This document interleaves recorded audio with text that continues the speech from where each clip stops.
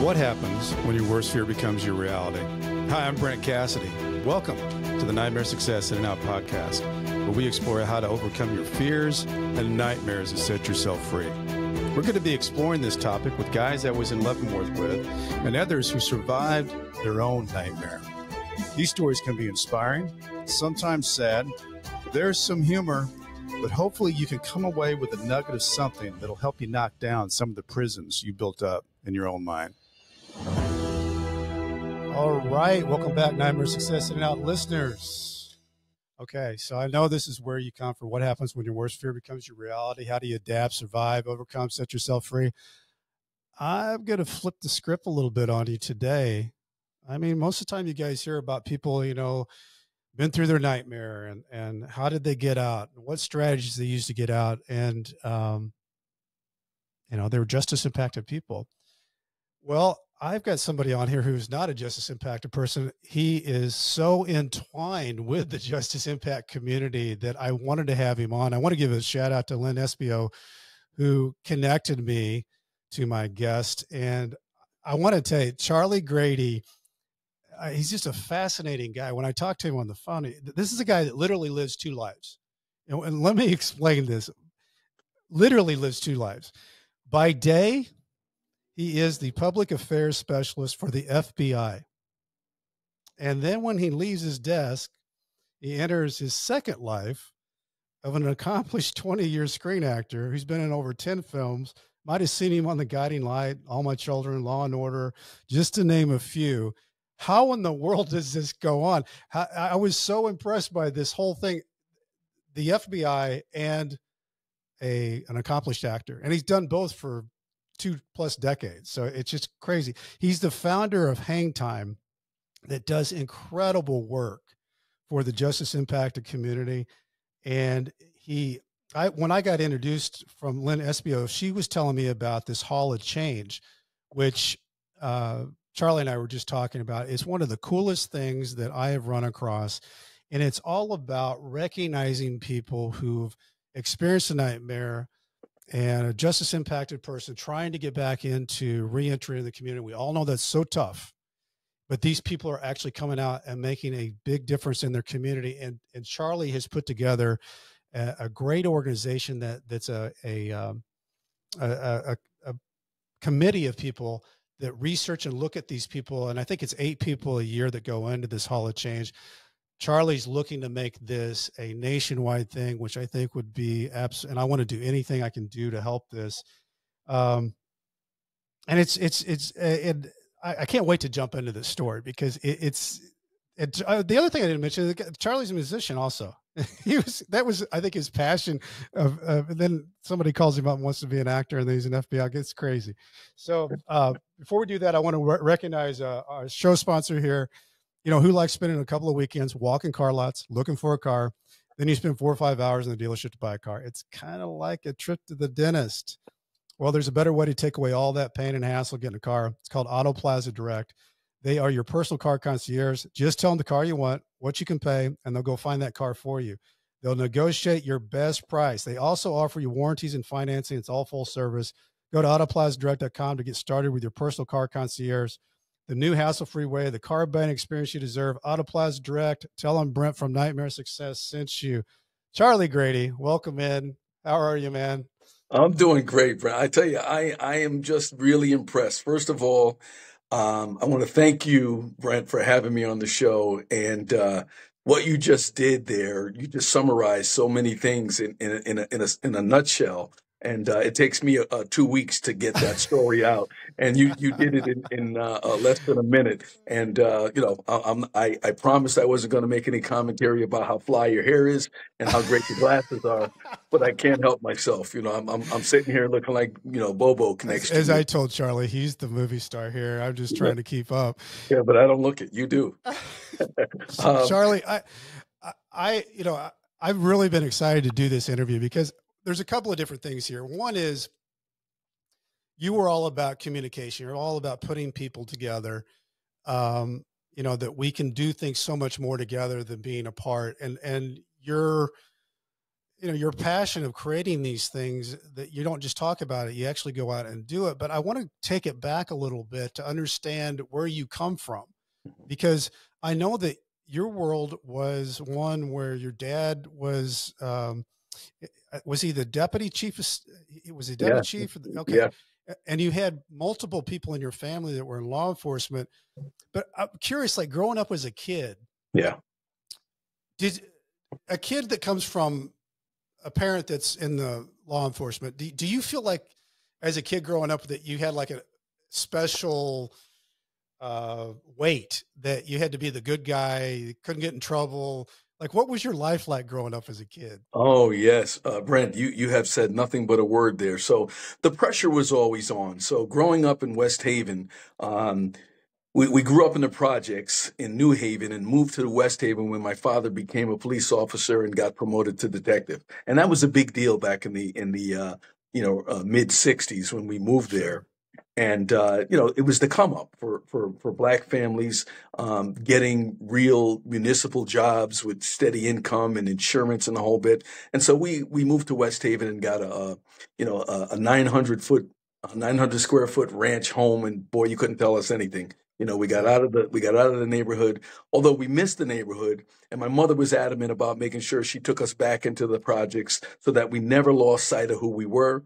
And Mm. we were always reminded that we weren't better than our family and our cousins and friends that weren't able to get out of the projects at that time. So the irony is that it was sort of a landslide of young black professionals becoming police officers at the time, and firemen. And there was a big push for it. And so I was surrounded at all times. Me and my older sister were surrounded at all times by the Silver Shield, which was a black-led organization of police officers on the rise, fighting for their right to represent on police departments that were predominantly white. And I often say that I was led by example. No one ever sat me down and told me, "Hey, you better be good because your father's a cop, your uncles are cops." I had 5 uncles who were cops. I And read that. no one ever said that to me, right? But I knew that the people that loved me and were out in the streets in uniform, I wasn't going to take a risk on embarrassing them, number one, and number two, getting my ass whooped by being, out in the street doing nonsense. Because at that point, it was a different era. Your uncle, your aunt, anybody could snatch you up and put you in place. But growing But up, that, I think that's a really good testament to role models too. I mean, yeah. having that in your life, there wasn't even so much that was said; you just felt it. Yeah, yeah. And the great thing about it, and what I love about your program right now, is it's based in hope, right? And what I always had was hope for family members. So addiction and criminal activity has run in my family, on both sides of my family, over the course of my life. And so I never, and you mentioned before the us versus them, the good guy versus the bad guy, I never saw people as the bad guy. I always saw people who looked like me as people who were troubled. I Mm. always saw people who didn't look like me as people who just didn't have a clear understanding and weren't fortunate enough to have an understanding. Because I always knew that I was fortunate and blessed to be able to see both sides of the coin. And so growing up, my uncles, my father were great examples. And my cousins, some of my cousins, my age and some were younger. I don't know if it was a rebellious thing or whatever it might have been, but they took to the streets. Some of them made a conscious decision to go to the streets. And the environment played a big role in it. But I'm a firm believer, even some of my cousins who got out of the housing projects and moved into suburbs, they made a conscious decision to go to the streets back in the city. So I'm a firm believer that people make decisions throughout their life, despite some of the examples they have. Because I had examples on both sides. So Sure. just as I had examples of great leadership and men respected in uniform, I had uncles and close family friends that were out in the streets, selling big quantities of drugs and being pimps and the whole bit. So I could have chose either one of those. I chose the example that was closest to my heart, because back then the officers, my uncles, my father, they were a part of the community, right? And they were respected because they would tell someone, "Hey, Jojo, I know your aunt. Get yourself back off the street. Get out of here. You're not made that way. Get out of here." And you hear this all the time from people my age and older talking about the way it used to be. But there was a sense of respect and a little bit of pride in who we were. Today, a lot of that is missing because over the course of time, those examples got watered down. The examples of my uncles and my father got watered down. I never grew up with the us versus them mentality. So when I went into law enforcement, I'll be honest with you, I didn't go into law enforcement like a lot of people do, thinking I'm going to save the world. I never had the attitude of, listen, I'm going to go in and protect people from the bad guys. So when I hear people talk that way about being a police officer in law enforcement, it disturbs me to the core. Because if any one of those people who make that commentary, if they stop and look at the reality, we all have someone in our family, someone in our neighborhood, someone within our social circle that has been arrested, has been addicted, or you name it, involved in the justice system. So at what point do we become the bad guy? So I never subscribed to us versus them, the bad guy. I became a police officer. We were talking too, Charlie, about before we got on here, what you just said is a lot bigger number than I think a lot of people realize. That if you take the people who've actually gone to prison and then you surround that with the family, you're talking about 100 million people. Right. That's a third, out of 330 million people we have. So it's a big kind of unspoken thing that people deal with that we need to expose more so that people, there's a certain amount of trauma, there's a certain amount of things that happen when all that happens. Cause I've said it 1,000 times on this show is, when somebody goes to prison, their whole family goes to prison and they all have to deal with that and survive it. But that's why I think what you're doing is so important, because you're really just driving down the middle and bringing the two together. And the thing I think is so good about it is that you've walked it, you've lived it. I think a lot of our problems in the reentry communities, there's people that are saying that they're helping, but they don't bring the right people around the table so that the things that are really real get solved. Yeah. And I think that's what's, to me, just the thing of the Hall of Change. The reason why that's so important is because people are looking for reasons to do good. Yes. and be recognized. And you're doing that. You're exposing that and making it important. And it's a big deal. It's a big deal. But I think it's interesting too, because you were kind of drawn, when I say you lived two lives, I mean, you were in a band. I mean, you were a drummer. And I kind of think that's what you wanted to be. And the acting thing, I think actually came, if I remember, it was kind of crazy how it happened, but it's an interesting story how you had this band and it kind of broke off and your life took another turn. And for a lot of people, another turn could be a really bad turn, but yours went into a really interesting turn. What's amazing is when you say it that way, keep in mind, I was in a band, a high-powered, very, very talented group of people. Nelson Rangel, who's a GRP all-star sax player, he was our saxophone player.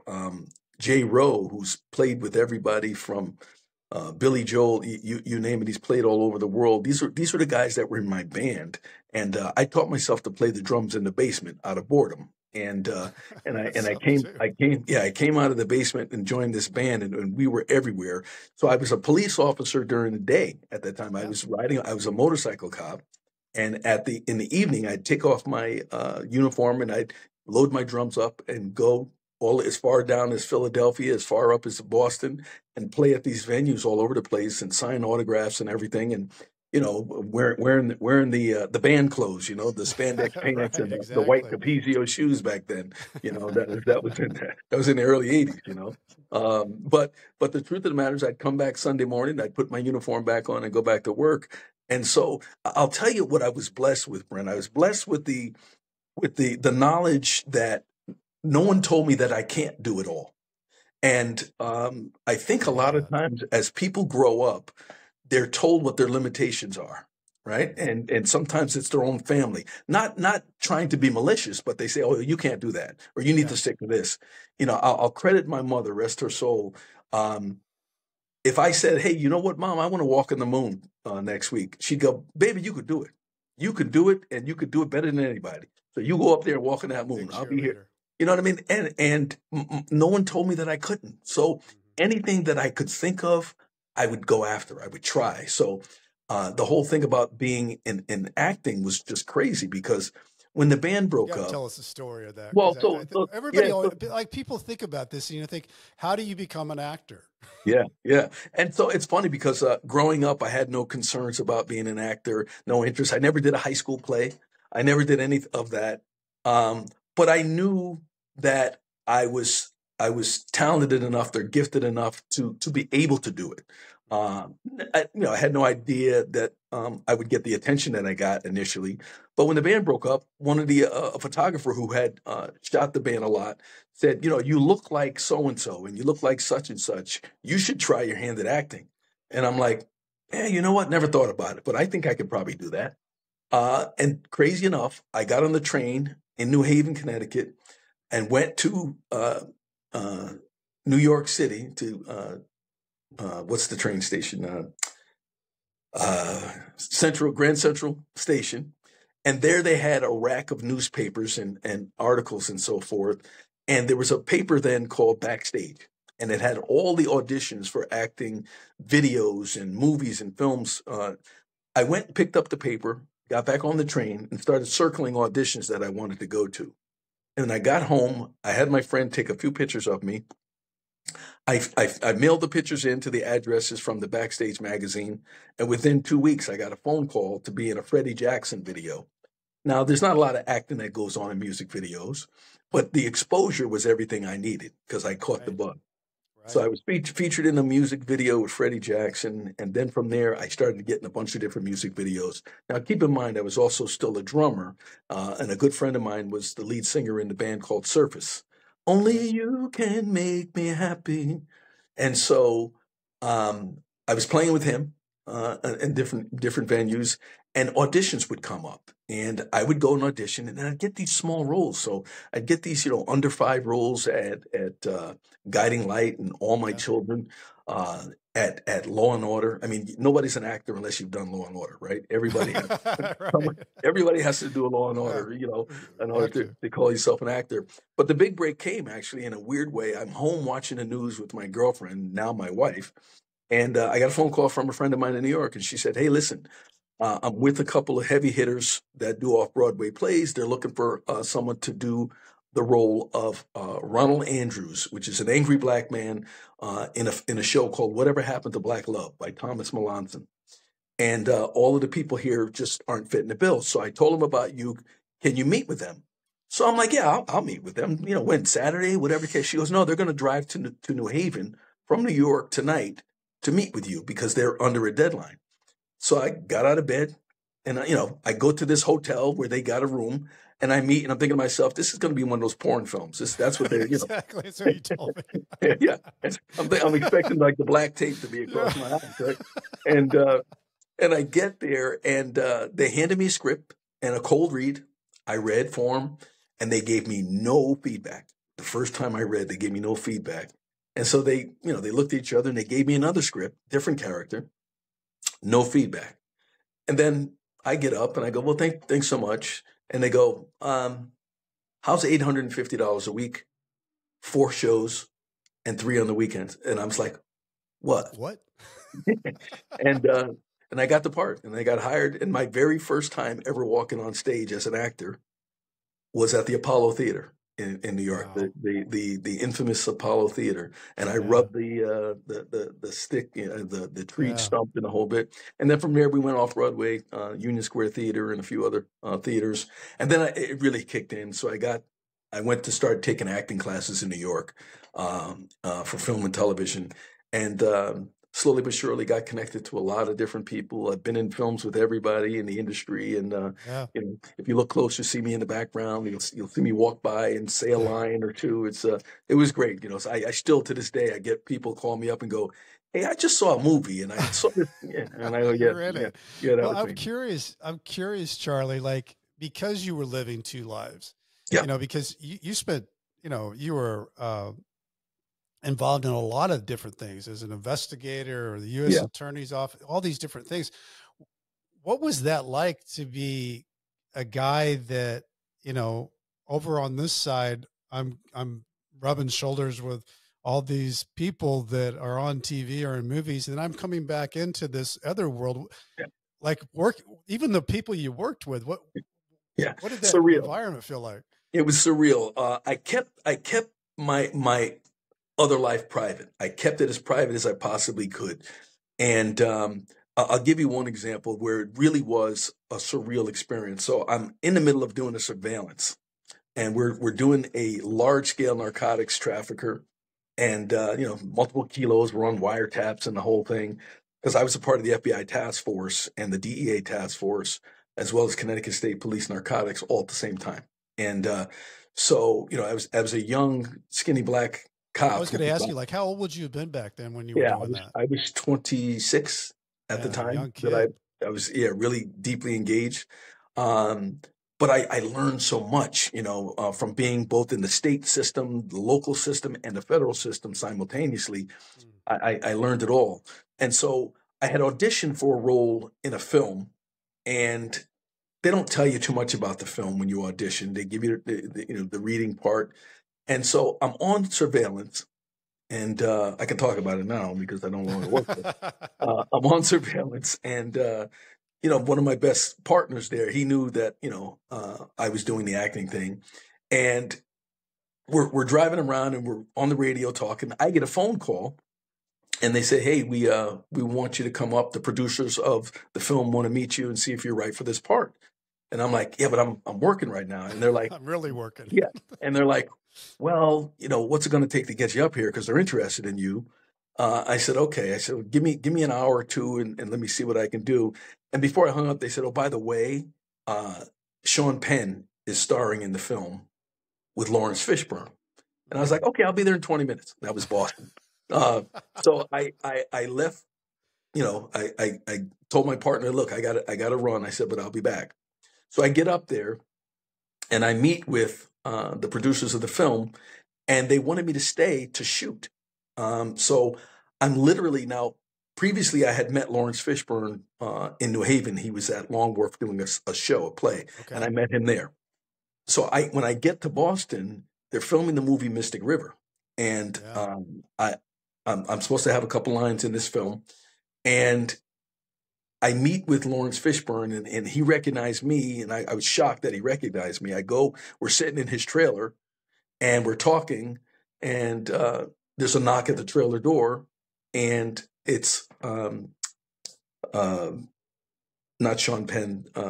I can't remember the other actor's name. Shows up at the door. So now I'm sitting in the trailer with these two, you know, Hollywood stars, and then as we're talking, I get another knock. Tim Robbins. Tim Robbins. Tim That's it. Robbins, Another knock. Shawshank. Yeah, another knock comes on the door, and the door opens up, and I hear, "Hey, fellas, we're getting ready to get this shoot going."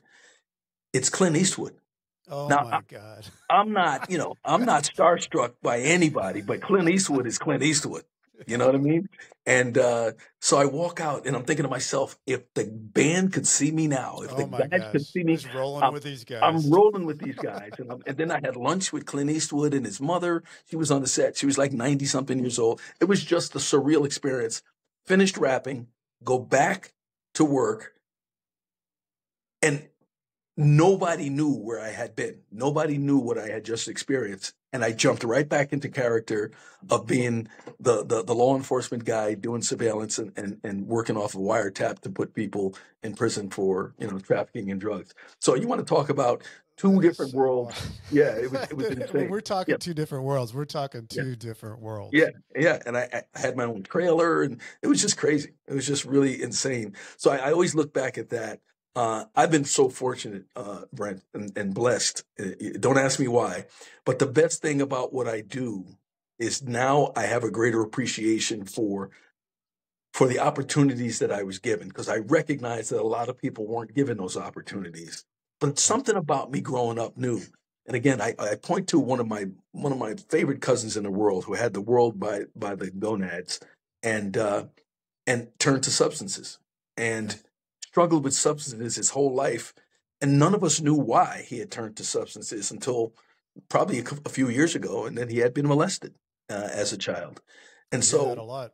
oh, well, listen, the statistic is up over 70% of people that are incarcerated have admitted to being sexually assaulted before the age of 9 years old.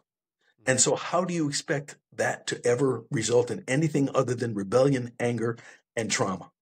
Well, And because so, it involves shame too. So you have to deal with absolutely. all that. And then that the escape is the drugs Yeah, exit. And yeah, absolutely. no, Absolutely. it's such a sad thing.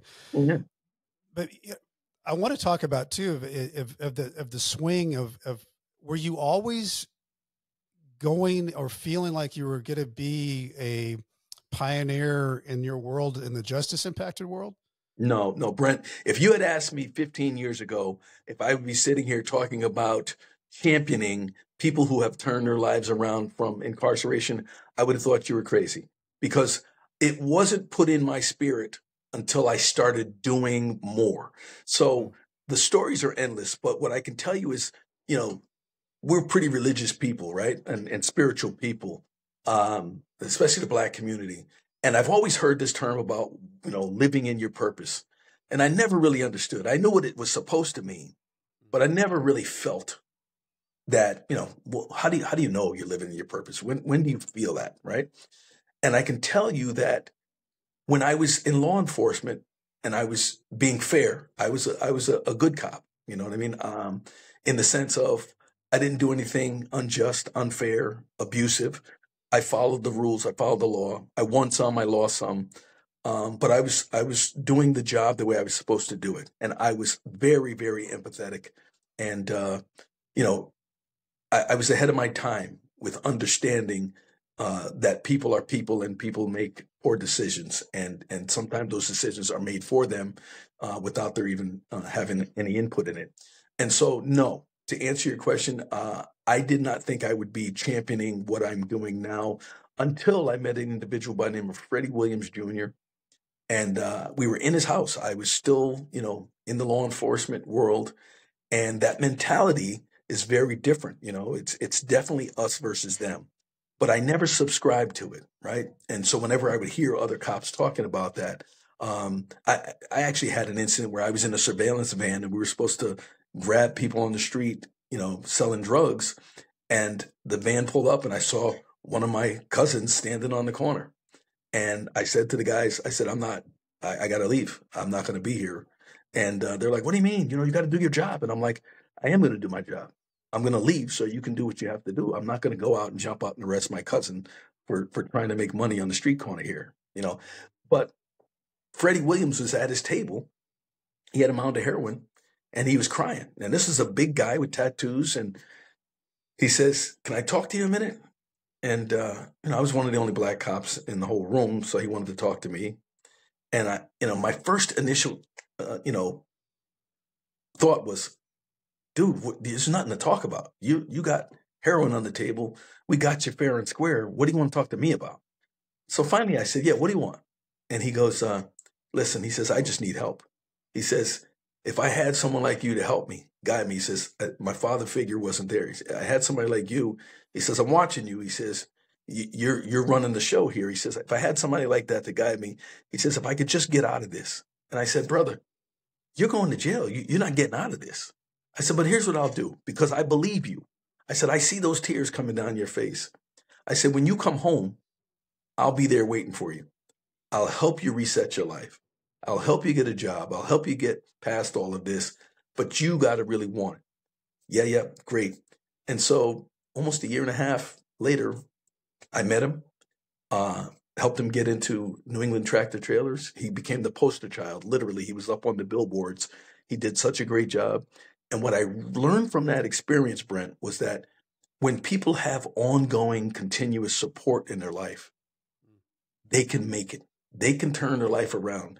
There's so many programs that you alluded to earlier that say they're doing great things. They get lots of money. My program doesn't get a lot of money. They get lots of money because of the political connections. I don't do that. I don't live and die by the numbers. I don't live and die by the politics. The way I raise money for my programs is people that are like-minded, people that really want to see results and justice long-term. That's how we raise money. Now, we have expanded so greatly, all the programs that we have, that at some point I may have to start taking federal grants because we have to continue to do what we say we're going to do. And that's going to take a lot more funding. But I'll tell you this, all money's not good money. I don't take money from organizations or groups that are looking just to put their name on the product that we have and get the numbers that we have. When I tell you we have numbers that would make your head spin of success stories, we have real success stories, the ripple effect of what we're doing. Generations, grandparents, parents, grandkids. It's in real time we see it. And so there was never a time in my life that I thought I'd be doing this work and feeling a sense of purpose and fulfillment. So I can feel you talking about it, that you feel it, passionate about. And I want to, before we jump into because I want to talk about Hangtime, I want to talk about the Hall of Change and the other things. Before we do, I just want to recognize Nightmare Success Podcast, sponsored by the White Collar Support Group, the world's first support group devoted to people navigating the white collar criminal justice system. I'm a member of the White Collar Support Group, and I can tell you that this is a bunch of people who help each other through our criminal justice journey for free. Whether you are just starting your journey or you've been through and you've made it to the other side, this is a great space for you. Join us on Zoom Monday, 7 p.m. Eastern Time, 4 p.m. Pacific. For information, go to prisonist.org. That's prisonist.org. Start here. So, Charlie, because you talked about all your stuff, but I just saw it in your eyes and the way you talked about the passion of what happened to you in that moment. And then you helped that person and you felt something and you took, the difference is you felt something, you took action with it. And let's talk about some of the things that you're doing now that are bringing things together and the type of results those are bringing to the society. Well, I appreciate it. So, that after the Freddie Williams incident, I actually created back in 1996, I created a youth program in Hamden, Connecticut. It was called Highwood Youth Association. And our predominant audience was single moms raising sons. We sought out those women who were raising sons. I put together a group of men mentors, and we mentored those youth after school. I was still a uniformed cop. I was walking a beat, but I ran this program, and I built that program up to the point where I had to turn it over to someone because it started to become a full-time thing. And I was still a police officer. So from that, I learned organization and structure. So 2014 rolls around. I'm still doing, law enforcement on a grand scale. I retired from the police department in 2002. Went to work in private industry doing investigations all over the country for a Fortune 500 company. Came back, took a job at the U.S. That was interesting when I was reading your profile, Charlie, that you retired and then you went into the private sector. Yes. But then you came back out of it. A lot of times that never happens. You retire, go into the private sector, and that's where you really retire. But you actually were brought back in in a big way. Yeah. And keep in mind, I was 42 when I retired. Okay. Right? Because I got on at 21. I was 42 when I retired. Yeah. From the police department. So I had a whole lot of life in me. And I had already established myself as a doer. And I appreciate what you said is that I don't just talk about it. I mean, one of the things that I'm most proud of is that I don't have a meeting to talk about a meeting to have the next meeting. You understand that? There's so many people that... There's a lot of that going on. It's insane. And they don't realize it when they're in the midst of it. They sit around pontificating and talking about what should we do. Exactly. Meanwhile, while you're thinking about what you should be doing, I'm calling in going, hey, we did that already and it's working. So come on out off the couch or come out of that Zoom meeting and let's come join us. But I went back into the field only because of a highly influential guy that I had worked with at the U.S. Attorney's Office previously by the name of Mike Gustafson. He's now a state judge here in Connecticut. But he said to me, look, we need what you bring to the table. You bring an element of humanity. We need that back here. We'll give you a whole assignment. And so I went back into it for him and for me. And I loved what I was doing. And then I started running a program, an anti-gun violence, anti-homicide, gang strategy program in the city of Bridgeport. Drastic number reductions when I was reading through that. Pretty impressive. Huge, huge. And the city of Bridgeport had the largest number of average homicides per year in the state of Connecticut. It's the largest city in the state of Connecticut. So I chose that city to start the program and work in. They started it in New Haven. And once I saw what they were doing in New Haven, I took what they weren't doing, and I brought my own brand to Bridgeport, and it started to flourish. And the reason it flourished in Bridgeport is because I gained the trust of the community. Yeah. If you don't have the trust of the community as law enforcement, you're going nowhere quick. Yeah. And what I did was I proved to them, because a lot of people thought, they didn't know me in Bridgeport. I knew no one. And they thought, well, here comes this guy, with his suit and tie. He's looking for a mayoralship. He's going to run for mayor. He's going to do this. And that was the rumors that was always spreading around. Sure. And I showed him, look, I'm a boots on the ground. I'm a soldier. I'm here for the win. I'm here to make sure that things change. And we did. And I got people along the way. It was amazing. And my thing has always been, people want to get on the train of success and change. They just don't necessarily want to drive it. But if they have a driver that they trust, they'll get on that train. And I became that driver.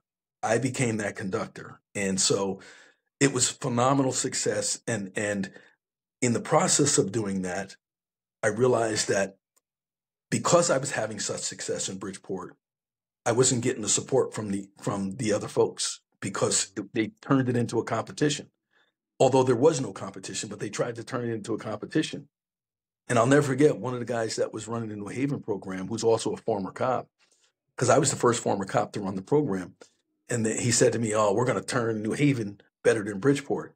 And that's when I realized, I was like, you got this wrong, my friend. That's not what this is about.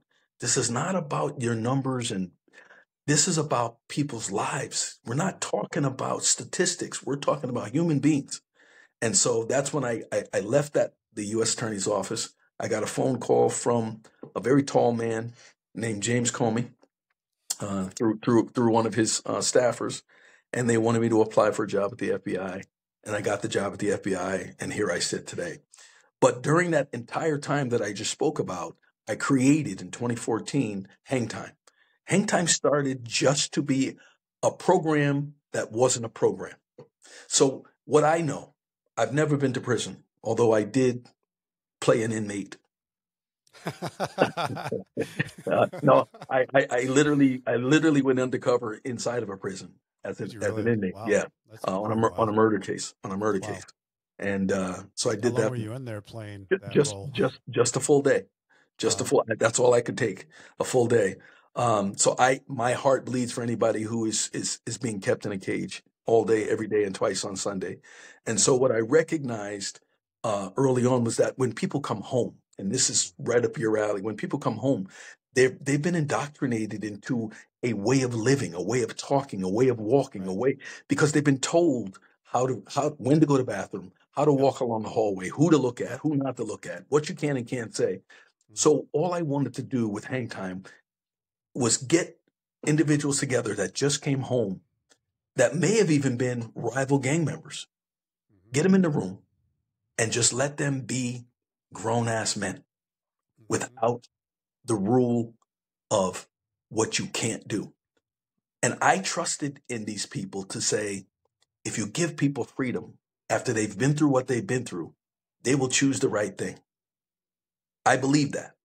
And so I had people, my friend Mike Gustafson and I, we invited 8 individuals to come. And we sat in a room. We watched a football game. We had conversation about everything and nothing. We just unwinded and talked, because it was just supposed to be a time to hang out, hence Hangtime.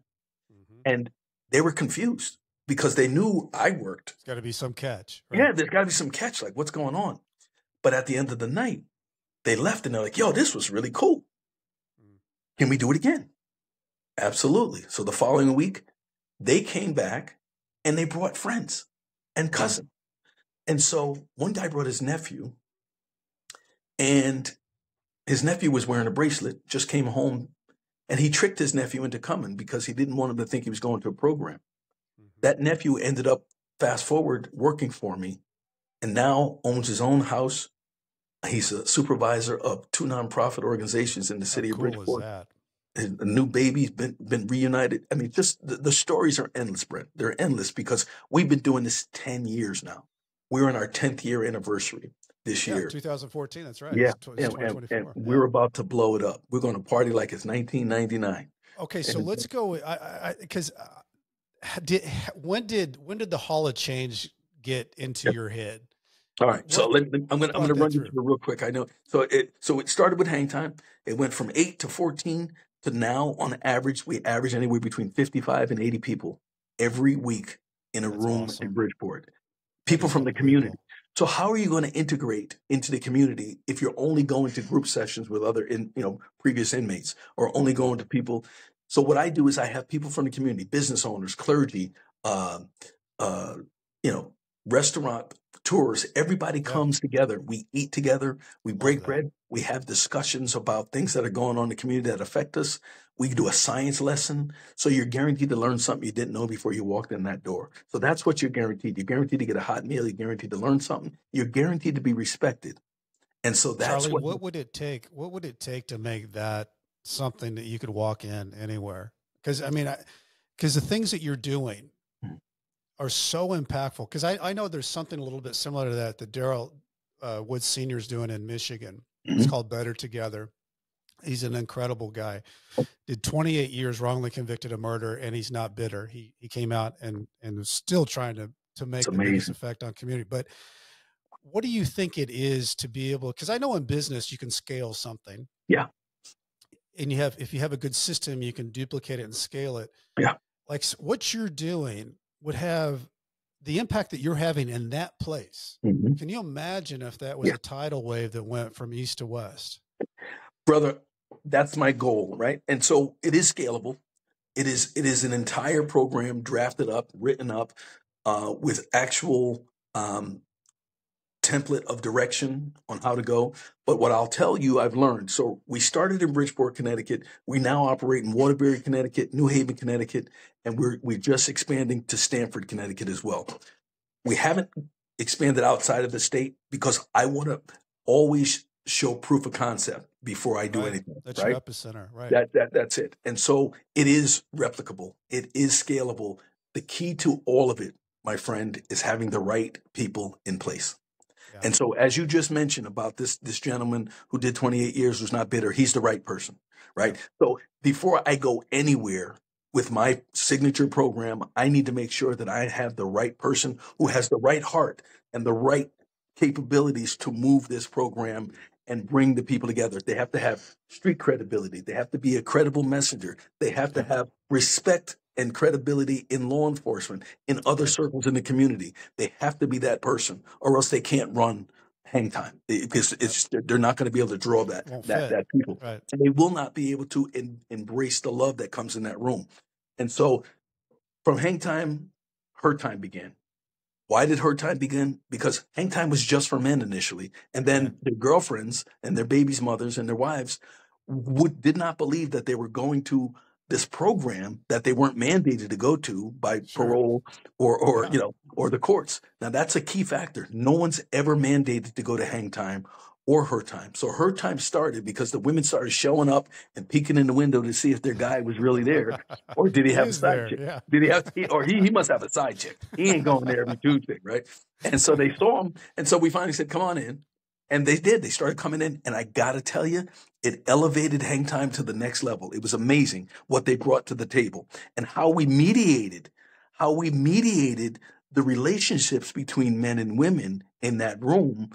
In an open forum, people would divulge their innermost feelings and spirits and so forth because they trusted and felt loved in the room enough. There's no judgment. You have no title in that room. You have no title. Nobody cares about if you're a judge. Nobody cares about. Right. You could be a judge sitting next to someone with a bracelet on, and if you strike up a good conversation, that's your friend, and that's someone you had a great, right? Yeah. And so her time started the exact same way. I created her time exclusively for the mothers, daughters, sisters, wives that have been home, had to put their dreams on hold to hold down the family while their men's husband, wives, whatever, are incarcerated. So those women deserve a break. And so we give them an entire space where we have childcare for their kids while they're in another room bonding and growing a sisterhood with their women, grown-ass women talking about career changes, talking about the resources that they need. We bring in resources. We act as a social service resource hub. We bring in all the different resources that they never would have heard of otherwise. So that was her time. Her time is now expanding into Stanford, Waterbury, Bridgeport. Her time now averages anywhere between 35 and 55 women every session in each of those cities, right? And then we had such success with that. We created a thing called Hangtime Mobile, where we take people that we teach a history lesson on a Tuesday. We bring in a professor from a local university or someone who's an expert in history, and they talk about something historic, not necessarily that something that was learned in school. Mm-hmm. And then, so for instance, we learned about the construction of the U.S. Capitol. Mm-hmm. So a whole lesson on the U.S. Capitol construction, slave trade, the slaves bringing over, the different materials and all this stuff coming from France and coming from Italy to make this Capitol.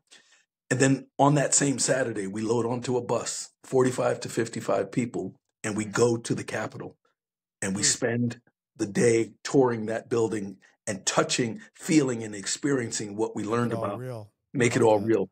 And it's transformative for so many of the people. So we've been to the Newport mansions. We've been to D.C. We've been to Philly, to the Liberty Bell. We've been to, the Tower One in New York, and it's transformative. We take all generations and all our cities. We grab as many people from the cities. We put them on a bus.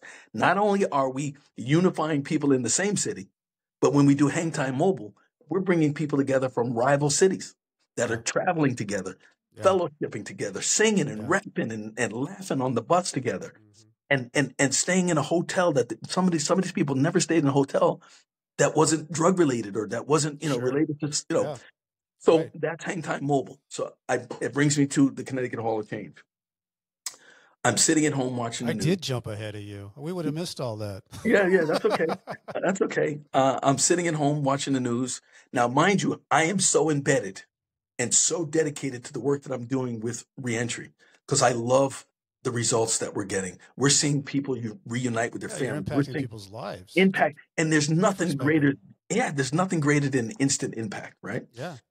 So we're doing that. And I'm watching the news, and the newscaster said, and in other news, a career criminal is going back to prison, and a picture comes up of a face that I recognize. Now, I don't know this person, but he looks like everyone that I'm working with. Mm-hmm. And why should that person's title be career criminal? Career criminal. I don't know anybody who woke up Monday morning and said, you know what I want to be for the rest of my life? I want to be a career criminal. You know what I mean? I want to just mess up my life, right? Nobody. Forever. Right. Especially since I'm working with some incredible people that have gone on to get their master's degrees, doctor's degrees, doing great things, starting their own nonprofit. So I said, you know what? Enough's enough. I'm changing that.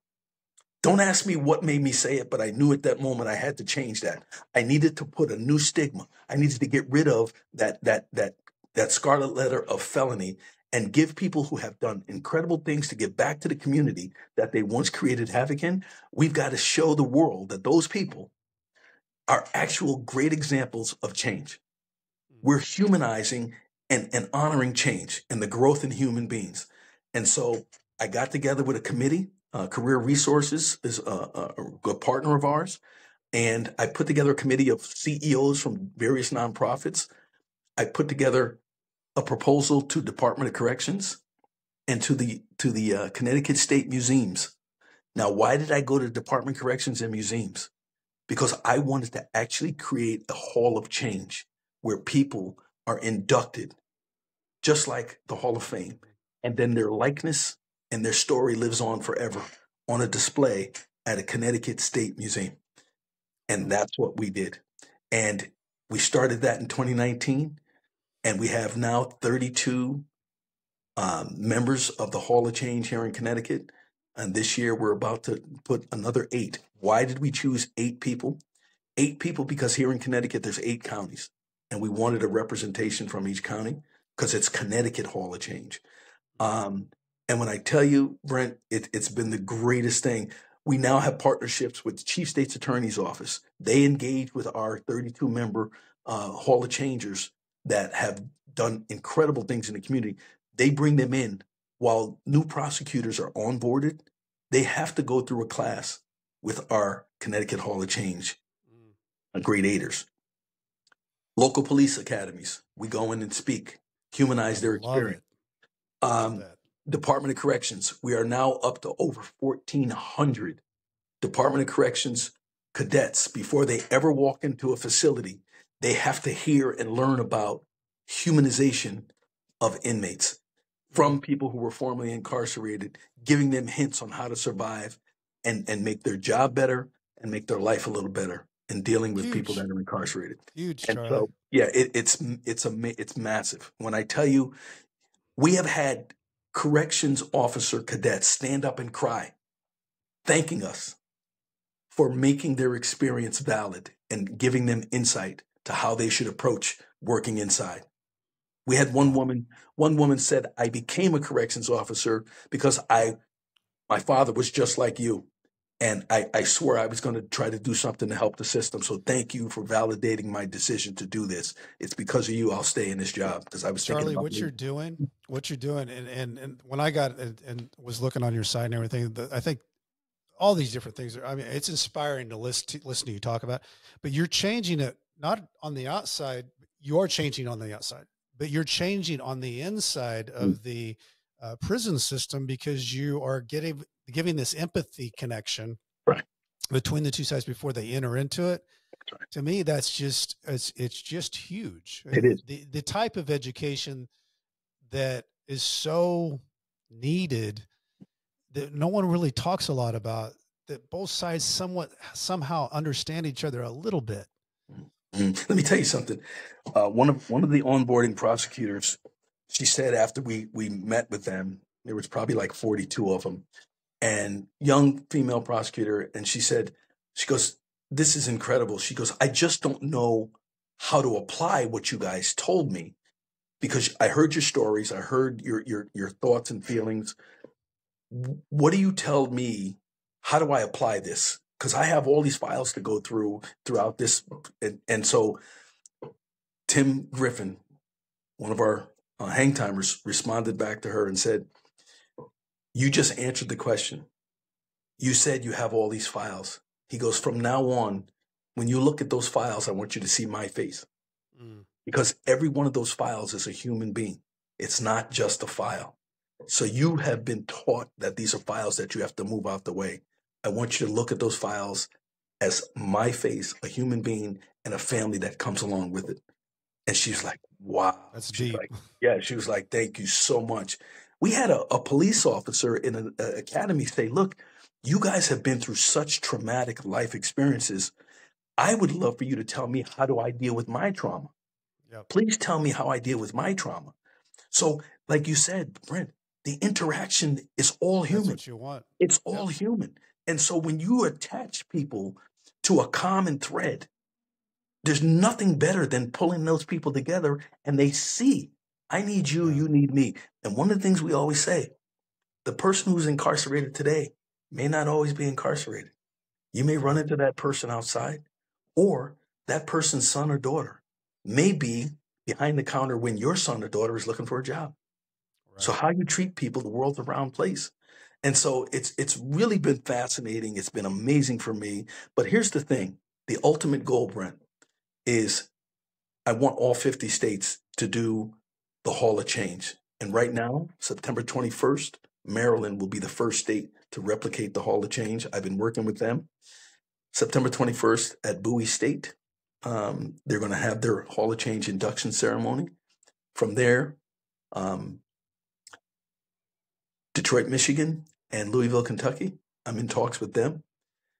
And I've already met with a couple of members of Congress that are willing to open the door for an annual conference of grade eighters from around the country to meet and convene in Washington, D.C. with lawmakers to talk about changing, upgrading, uplifting the judicial system as we know it.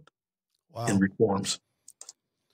Well, I'm pumped up. I don't know about the listeners out there, those people listen down the Cayman Islands, but this is a big deal. And I just, what I love about it is, Charlie, is your passion for it, and you have the ability to push it forward.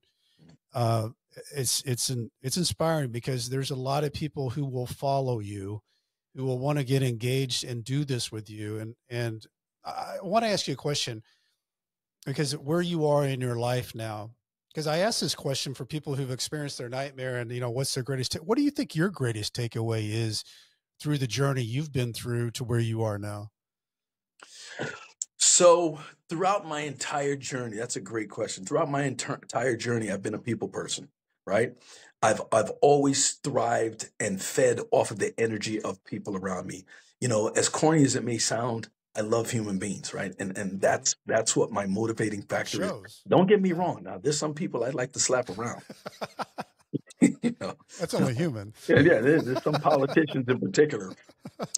But no, the fact is that what I've learned is that everything that I've done along the way has led me to where I am for a purpose. And we talk about living in a purpose.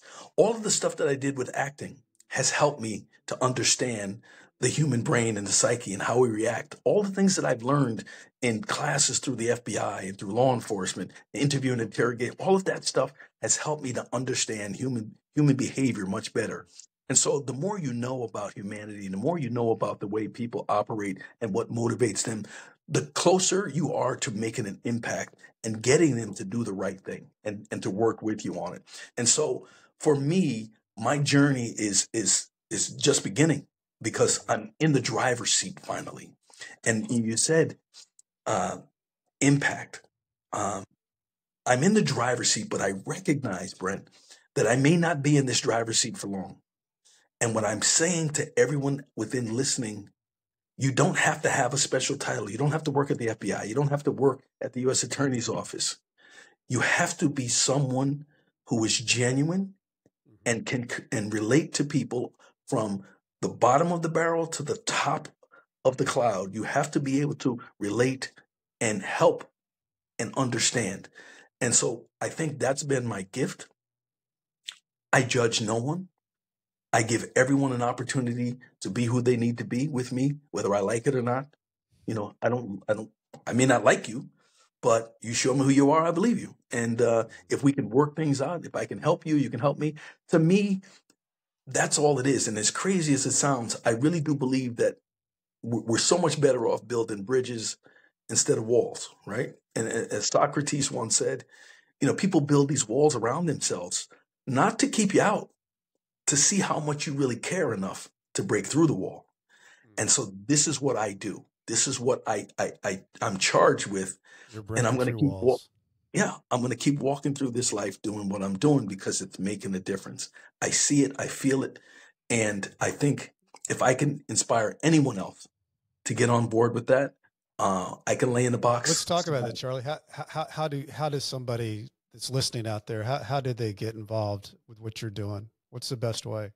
So the Hangtime programs have to take place in their own state, right? But what I'm doing is I'm starting with the easiest to replicate. The easiest to replicate is the Hall of Change, because it's a win-win for everyone, Brent. So anyone who's out there, lawmakers, politicians, CEOs, it is the greatest feel-good program that you're ever going to embark upon. And Lynn got a sense of that. And Jackie Purcell, I want to thank her as well for connecting me to Lynn, who connected me to you. They attended our Hall of Change induction ceremony, and it's like the Oscars for Reentry. It's and the stories and the heartfelt passion. So what I would say to your listeners, if you're interested in helping to put together a team, because it's going to take a team effort of people who have the heart and people who can help us find a little bit of money. It doesn't take a lot of money to run the Hall of Change, which is why I want to start with that. If you're interested in being one of those people that starts that program in your state, please contact me. It's going to be a long time, but it's a movement. And I'm hoping to get to all 50 states. And right now, we're looking really good in Maryland. We're looking really good in Detroit, Michigan. We're looking really good in Kentucky. So anywhere else, please. I believe I'm a believer. You're going to get to all 50, Charlie. I'm with you. I think you're going to. You've done so much today, just being on the show and giving people a real feel. And I think the whole thread of what you've talked about today is empathy, understanding, bringing together, understanding each other. Communication is so needed to get things done because we're in this world now where it's so divided, where you can listen to this and never hear this. And that person listens to that and never hears that. And once you get them together, they find out that they have a lot more in common than they think they do. You said it best, brother. Yeah. You said it best. And let me tell you, when we have hangtime sessions, we have people in the room. We have Republicans, far right Republicans, far left Democrats.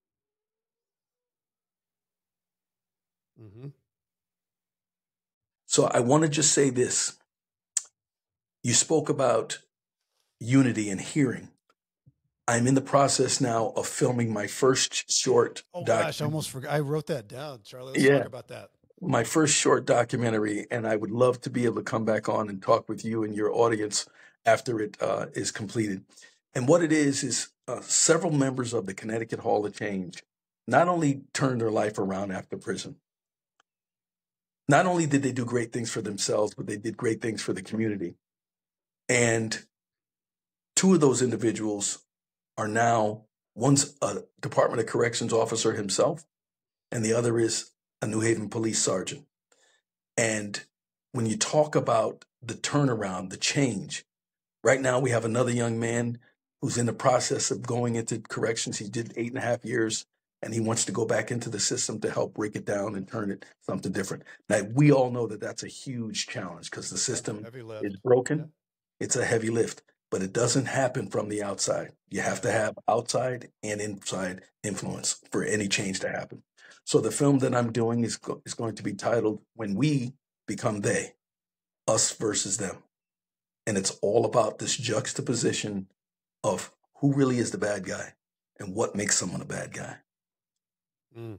Can't wait to see that one. For those out there, don't forget to follow, subscribe, like, comment. This, if you got anything from this, and I know you did, Charlie. Wow.